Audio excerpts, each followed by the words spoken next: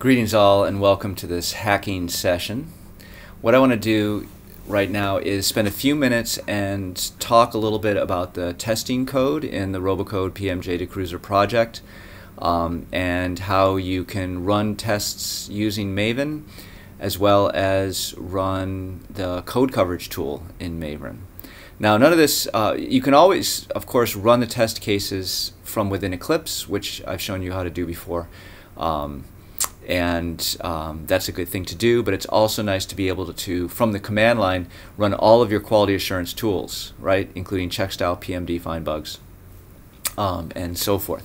Okay, so the first thing is, for your competitive robot assignment, you're going to have to write some tests for Robocode, and we've this sample project kind of shows you how you might go about doing that, or should go about doing that.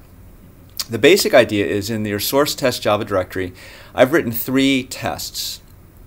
And all of these tests work by extending this class called robot testbed, which is going to be defined as long as you downloaded the robot testing jar file, which we talked about in a prior screencast.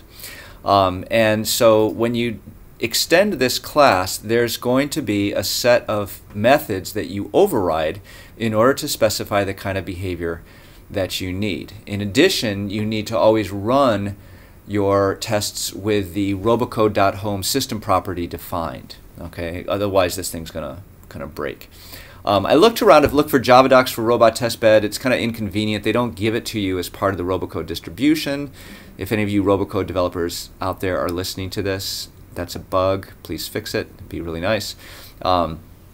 But at any rate, you can Google on robottestbed.java and find the source code very easily. So I think actually this is one of those use the source Luke moments where simply finding the source code and reading it and looking at the java.com comments associated with it will help you understand what's going on. It's not that complicated. Actually, I was the one that wrote this class. So if I can write it, you know, anybody can understand it. It's not rocket science.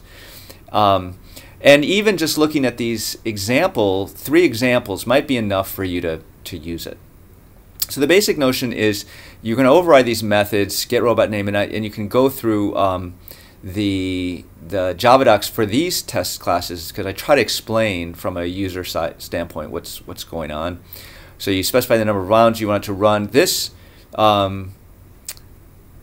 is test to cruiser firing. So you always specify the 2 robots involved, or the number of robots involved. After each turn ends, what I do is check the power of all the bullets, because what I want to find out is whether the cruiser is a robot that uses proportional firing. Okay, and so this is a test that doesn't exactly guarantee that it's using proportional firing based upon the distance of the detected enemy robot.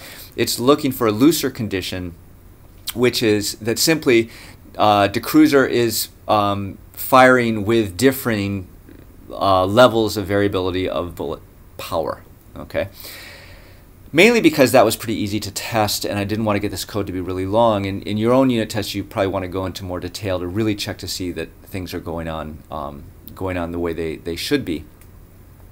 The other thing I want you to note is that I'll refer to in the assignment as behavioral test versus acceptance test. This I'm calling a behavioral test because you're trying to assess that the behavior of your robot is, you know, with respect to firing, targeting, movement, is what you've actually specified it should be. Okay. Acceptance test is where you're testing to see that your robot can beat another robot reliably across a number of different rounds, and we'll see that as well.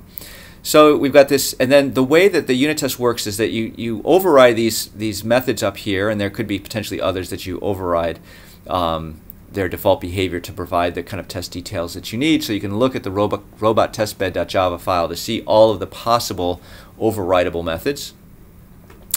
And then on battle completed is the method that you override where you put your JUnit assertions. Okay, so whenever the battle is completed, you get this battle completed event, which you can look at. Or what I've done in this case is I've defined these variables.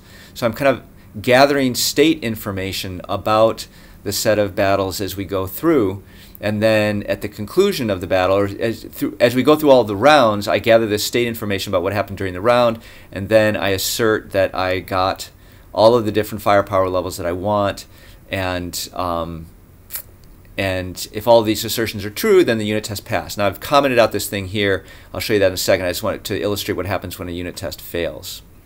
Okay. Second unit test is called test the cruiser move. So this is a movement behavioral test. We want to see that it moves to all the four corners. Again, we're going to override the robot test bed, and we've got these variables to check that are set to false initially and then set to true if we find during a given turn that we got to a corner, and then at the end we just assert that it's visited all of the four corners. Okay. The final unit test is, or the final test I should say, is a acceptance test, and the idea is that here we're going to make sure that the cruiser can always beat the sitting duck robot. Okay, not a real, you know, strenuous test. Okay, but you're going to see as you start to think about how many robots you can beat, right, which is part of the competitive robot assignment. What you can start to imagine is that you pursue a certain strategy and you beat 4 of the robots that you want to beat, and then you modify that strategy in order to beat the 5th robot. Well, maybe that modification could lead to you losing against one of your first 4 robots that you were formerly beating. That's called a regression. And that's what's so awesome about having acceptance tests. You set up an acceptance test against each of the robots that you are trying to beat, or you think you've been able to beat, and then you keep modifying your code, keep running these tests, and if you make any modifications to your code that results in your robot now behaving differently and not being able to beat one of those former robots, you find out right away. Okay, so that's pretty cool. So we do the same kind of thing, and this is where on the battle completed, we're not looking at kind of some state variables that we stored otherwise. We are actually looking at this battle completed event, and we're parsing it to find out whether or not the cruiser was the winner of all the given rounds. Okay. Again, you can use the source to go in and find out the structure of this battle completed event, what are the methods, and state information associated with it.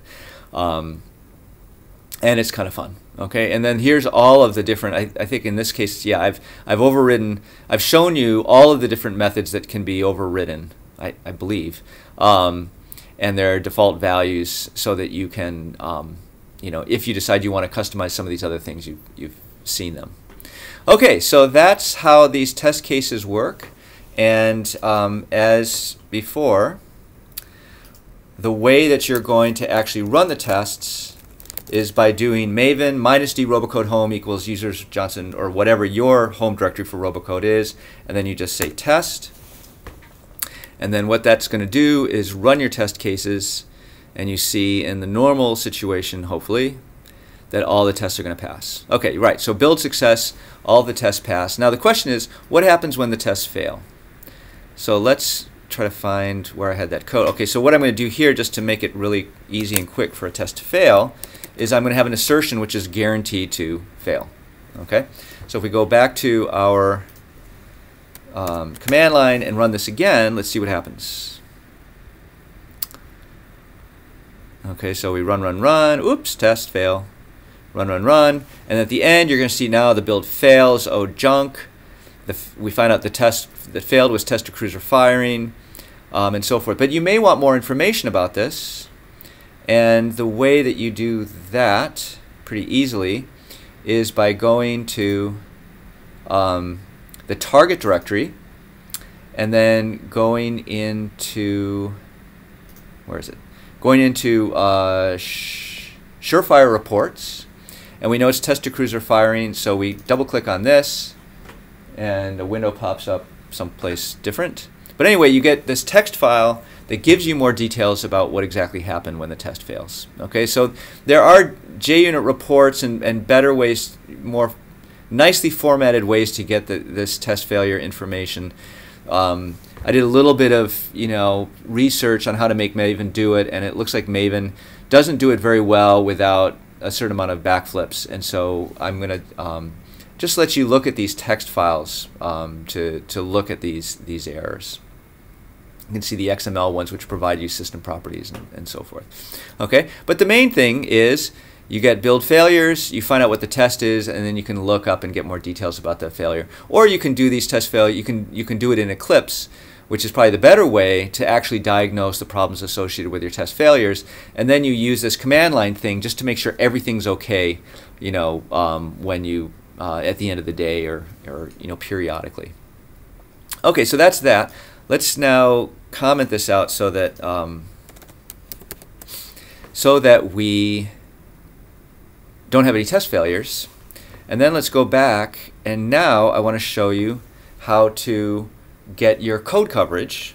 Okay, so to do that, we run the verify goal. So oftentimes I call that the target. That's kind of a leftover because I've used Ant for such a long time, but really I think these are called goals or life cycle phases or something like that. But anyway, so we're going to run the verify goal or the verify phase. That's going to run the tests, but this time, because we have Jacoco, these test executions are going to be instrumented, and we're going to be able to find out exactly which parts of our system actually ran. Now, it's a little irritating. Now we get a find bugs error, okay, and I'll show you exactly why. It's not going to modify, it's not going to be a problem for our code coverage. But what I did in order to get some interesting code coverage is I have this no-op method here, which calls system.exit, and that kind of illustrates find bugs errors. But it's also a method that's never called by any of the tests because nobody calls this particular method. So let's find out how we actually learn about code coverage. And the way we're going to do that is we go back into our target directory. This time we have to go into the site subdirectory. And then within the site subdirectory, we go into the Jacoco subdirectory. And then we can click on index.html. And what we get is this little, much more nicely formatted display that shows you here's the package, and we see the coverage level. Here's the class, and we see the coverage level. And then we get all the way down here, and we can see that you know, the no-op method was never called. In fact, you click on that, now you get the actual view of the source code. If it's in green, the test cases exercise that code. If it's in red, the test cases never got there. Okay, so that's, I think, enough to get you started. So run test cases to find both behavioral and acceptance tests.